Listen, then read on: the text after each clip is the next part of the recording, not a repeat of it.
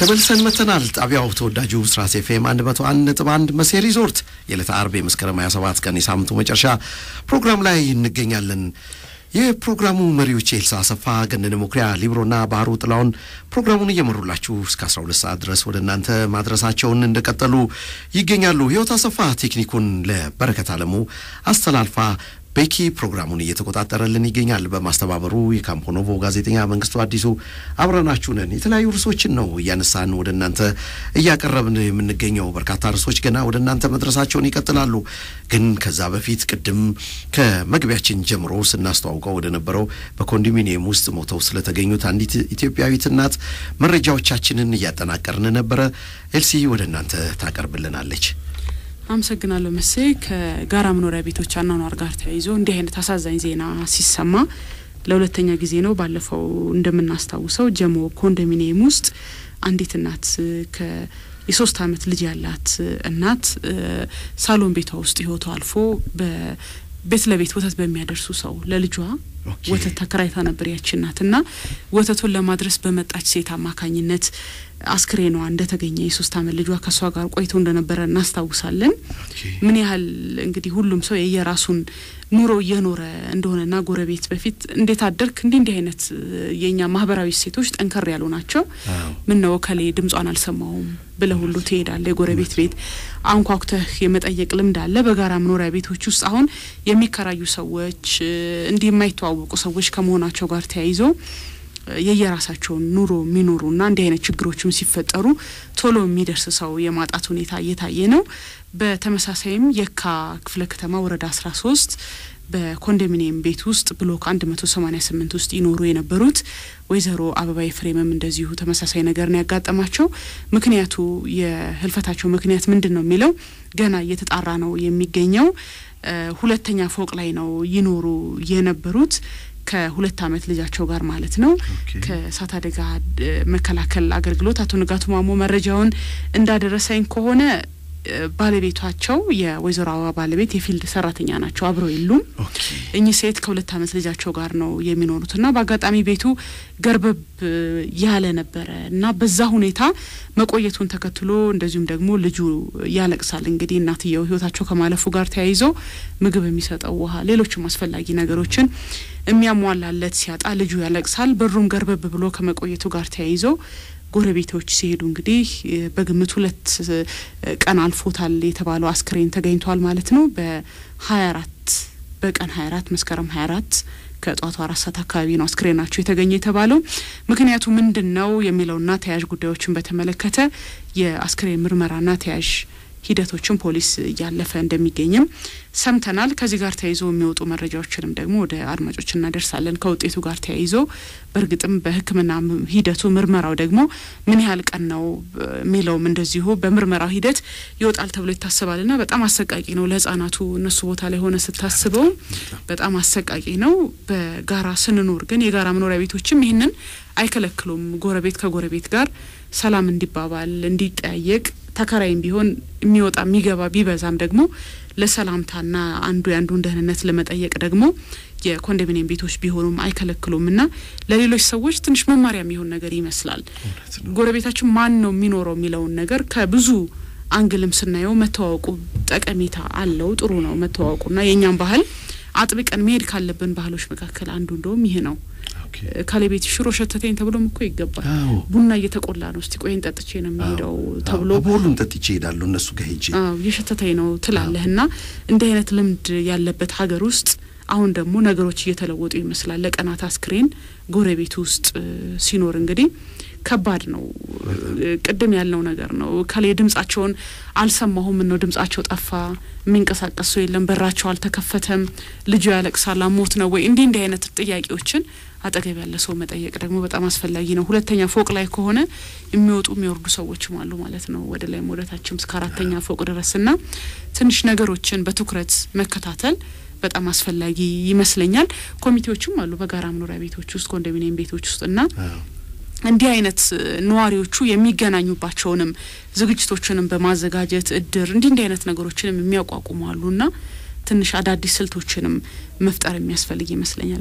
የተለመደውን ባህል አጥብቆ ለመቀጠል ድሮኮ አይደለም ጎን ለጎን ያለ ሰው ጠፋች ለመባባል ሱቅ በር ላይ ወይም ጎዳናው ይሄ ድንጋይ ላይ ቁጭ የሚሉ ሰዎች እንኳን አሉ የተለመዱ ምን ነው ያንተን የጠፉ እዚህ ጋር ነበር የሚቀመጡት እንዲህ የሚባል ነገር አለ አይደለም ጎረቤት ለጎረቤት ብዙ ጊዜ በመታልፊበት መንገድ ላይ ይቀመጡ የነበሩ ሰዎችን ሁሉ እናሳውሳቸው ነበር አሁን ግን ይሄ ነገር ይሄድ ያለ መሰለኝ ባይ መሲ ከዚህ ጋር በተያያዘ ብዙ ጊዜ ኤልሲም ቀደም ሲል እንደገለጸችው ኮሚቴዎች አሉ እነዚህ ኮሚቴዎች ወራዊ መዋጮ አዋጡ ላጥር እንደዚህ ከሚሉትም በተጨማሪ ይሄ ባህላዊ እሴቶቻችንን ከማዳበር አንፃር ብዙ ስራ መስራት መቻል ይኖርባቸዋል የሚገናኙበት መድረክ ማመቻቸት ያስፈልጋል ወይ በ15 ቀን ተጠብቆ የሚገኝ ስብሰባን መጥራትና ወይ መቀጮ አለ የሚለውን ነገር ከማስረጽም በተጨማሪ ብዙ ነገሮች ላይ መሳተፍ መቻል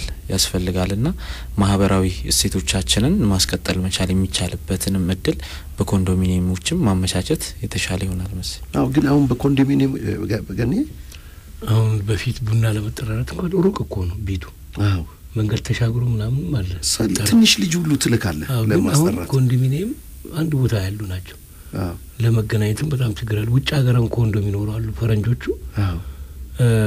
ሞቶ ምናምን ሸቶ ፖሊስ ተጠርቶ ምናምን ነገር እንዳይን ነገርና እዚህ ያሉ ሰው ይሄን ሰው ያይጠያየቁም እና ሲገናኙ ራሱ የዛሬ አመት ክሪስማስ ቀን አይቻ ነበር አይደል ምናምን ተብሎ የዛሬ አመት ክሪስማስ ያየው እና አንድ እንደውም ከዚህ ሄዱት እናቶች ምናምን በጣም ተጨንቋቸው ጎረቤታቸውን ሲያንቋቁ ይደወላል ረበሸችኝ ተብሎ ምን አይነት ሰው ነው ብሎ እኮ ሲያወሩት ሰማል አይደል እንዴ ምን አይነት ሀገር ነው አውሬ ያለበት ምናምን ተብሎ ወደዛ እየተከሄደ ነው ነገሩ በጣም የሚገርም ነገር ነው ምክንያቱም ኮንዶሚኒየም ላይ ሆኖ ግርግዳ ያለ ሰው የማይነጋገርና እንትናና ላይዋትም ዛሬ ተብሎ 5-6 ጊዜ ውስጥ እንደኛ ሰው እኮ አገባ ይላል አይደል እንደ ፈረንጁ ዘግቶ ምናምን ነገር ሁሉ ነገር እንትን ብሎ አይደረግም ይወጣል ይገባል ልክ ነው አይታዩም እኮ እነሱና ካርድ ይልክለታል በስር በኩል አላዩም እኮ ሰውየው ነበራውን ገቡ ተብሎ በቃ የሚተዋወቁ ከሆነ ማለት ነውና ሰላም ይነሳኝ ምናምን በሚባል ነገር እንትን እንዳይደረግ ነው አሁን እንደዚህ አይነት ነገር እየመጣ ነው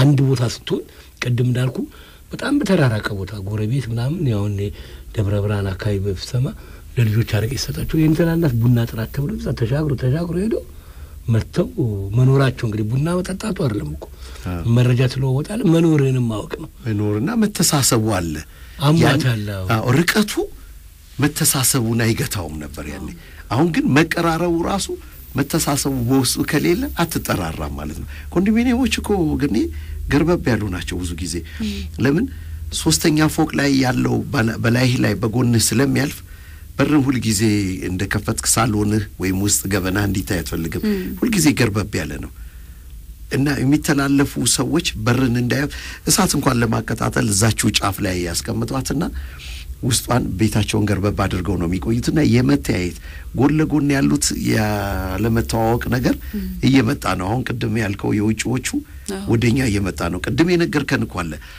ወንዝ ተሻግሮ ቡና ጠርቶ ይመጣሉ ቢኮዝ መተሳሰቡ ነበረን ስትሄድም ደግሞ ትንሽ አሞኛል አልመጣም ከተባለ ታሟል ሰውየው ጤንነት ጉዳይ እንትን ነው ብሎ ሄዶ ይጠይቃል እኮ ምን ሆናል ምናምን አዎ ካልመጣ ደረስበታል ጉዳዩ ማለት ነው እንዲቸግሩ የነበር ተብሎ መምጣት ካልቻለ አይጤናው ጉዳይ እዚህ ቡና የሚጠጡት እንትናናት እኮ ታሟል ተብሎ ይሄዳሉ እንደዚህ ሞተው 2 ቀን አስክሬን አይቀመጥም ከጻልጅ ጋር በዛ ላይ መሴና ሰላምታው ራሱ እኮ በሰላምታ ነው አይደለም ሁሉ ነገር የሚጀምረው አሁን ሰላምታ ቢኖር ደና ደርሽ የሚባል ነገር ቢኖር ይታወቃል አላየኋትም ዛሬ በዚህ ጋር ስታልፍ ብሎ የመደንገጡም ነገር አሁን መታው ያለብን ብዙ የሚጎዱ አይነት ልምዶች ሊኖሩን ይችላሉና ማስቀጠል ካለብን ነገሮች ደግሞ መካከል አንዱ ይሄ ነው ማህበራዊ ኑሯችን ይመስለኛልና አሁንም ይሄንን አሳዛኝ ዜና የሚሰሙ በኮንዶሚኒየም የሚኖሩ ሰዎች አጠገባቸው ካለው ሰው ጋር በሰላምታ ጀምሮ ቢጠያየቁ ከሩቅ ዘመድ የቅርብ ጎረቤትም ይባላል ለሐዘንም ለደስታም አጠገባችን ያለው ሰው ነው የሚደርስልንና መተዋወቁ ምን ነው ድምጹ ጠፋ መባባል ነገር ትንሽ ቢለመድ ወይም ደግሞ በድጋሚ ያንን ነገር ይዘነው ብንሄድ ጥሩ ይመስለኛል በጣም ያሳዝናል አሁን በዚህ 2 አመት ልጅ ቦታ ላይ ሆኖ ስታስበው እንክብካቤ የሚፈልግ ልጅ ነው የፈለገው ነገርም ባግባቡ ላይናገር የሚችል ልጅ ነውና ምን ያህል ከባድ እንደሆነ ነው የሚታየው በርግጥ ሰው ሆን ብሎ ላይሆን ይችላል የተለያዩ አይነት ጫናዎች አሉ ሩጫው አለ የኑሮ ሁኔታ ቢዚነት አለ ብዙ ሰው ጋር ግን ቢሆንም መጠያየቁ ደግሞ ጥሩ እንደሆነ የሚያሳይ ልምድ ነውና በየአካባቢው ላይ ሰዎች ከዚህ ቢማሩ ጥሩ ይመስለኛል። በጣም ትልቅ ነገር ነው። እየተከታተላችሁ ያላችሁት መሴ ሪዞርት የዕለተ አርብ መስከረም 27 ቀን የሳምንቱ መጨረሻ በተወዳጁ ጣቢያ ብስራት ኤፍኤም 101.1 አፍሪካ ህብረት ለፊት ከሚገኘው ስቱዲዮ በቀጥታ ስርጭት ላይ እንገኛለን። በርካታ ርዕሶችን ነው ያነሳን ወደ እናንተ ያደረስን የምንገኘው። በኮንዶሚኒየም ውስጥ ሞተው ስለተገኙት እናት በተለይ የ2 ዓመት ሕፃኑ እኮ ድሆ በሩ ገርበብ ያለ ከሆነ ወጥቶኮ ወድቆም ለመጎዳት እድሉም ነበረው። እንግዲህ እናት ስትጎዳ ከስሯም ስለማይጠፋ እንቅልፍም ሲይዘው ተደግፏት ይተኛል። ሕፃን ሲነሳና ሲርበውም ያለቅሳል። እንደዚህ ያለ ነው 2 ቀኗን ያሳልፈው። በጣም አስቸጋሪ ጊዜ ነው ለሕፃኑ። ደሞ ሳይታሰብ በተለያየ ምክንያት ምናልባት ወደፊት የሚጣራ ይሆናል ያማሟታቸው ሁኔታ። ግን በድንገተኛ ህመምም ከዚህ ህይወታቸው አልፎ ከሆነም ለሳቸውም በጣም አስቸጋሪ ጊዜ ነው። በሩን ገርበብ እንዳደረጉ ባሊ ፊልድ ሰው ናቸው። ተመልሰው ይመጣል ብለው ልጃቸውን ሊስም ይመጣል ብለው እየጠበቁ ባልና ሚስት ሳይገናኙ ጡትም ሳያጠቡ ልጅም እያለቀሰ መለየት በጣም አስቸጋሪው ነገር ነው። ለማንኛውም በኮንዶሚኒየም ውስጥ ሞተው ስለተገኙት እናት ጉዳይ ነው ያነሳ ነው። የተባበሩት መንግስታትም አዲስ ጸሐፊ ሾሟል። ከዛ በፊት ግን መምህራን ለተማሪዎች በነገራችን ላይ የዓለም መምህራን ቀን ከትላንት በስቲያ በመላው ዓለም በደማቅ ስነ ስርዓት እየተከበረ ኢትዮጵያ ለዘላለም ትኖር። ኢትዮጵያ ለዘላለም ትኖር። ኢትዮጵያ ለዘላለም ትኖር።